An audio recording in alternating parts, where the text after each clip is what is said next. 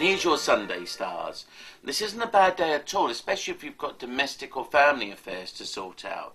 Because with your stars at the moment, it tells me that there's something to do with your past, the hereditary side of things.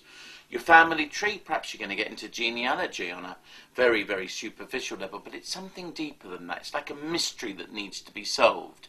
Who were your parents? Who were your grandparents? All that kind of stuff. Because you need to get something out of this week so that you start the new year feeling secure, rooted, and have a sense of belonging.